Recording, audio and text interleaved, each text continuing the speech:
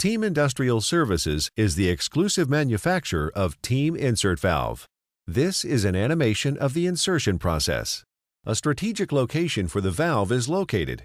Then, the pipe is exposed and cleaned.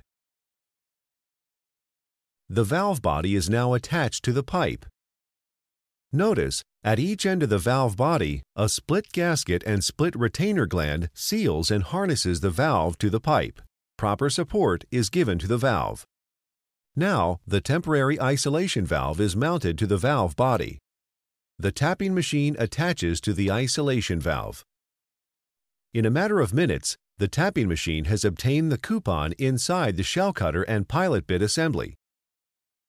As you notice, the shell cutter is designed to allow flow during the tapping procedure. Retract the shell cutter with coupon, close the isolation valve, and remove the tapping machine. The coupon is removed from the shell cutter. The upper valve bonnet is now placed inside the insertion tool.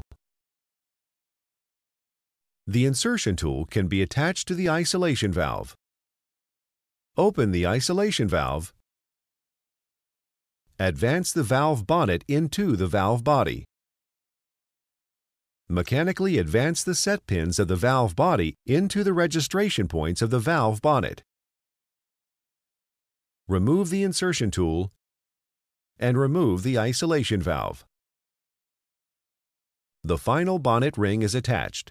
A permanent resilient seat ductile iron valve has just been successfully installed into the infrastructure without system interruption or loss of pressure.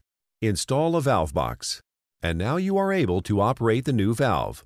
Notice that the resilient wedge seats on the bottom of the valve and the resilient seat never comes in contact with the pipe.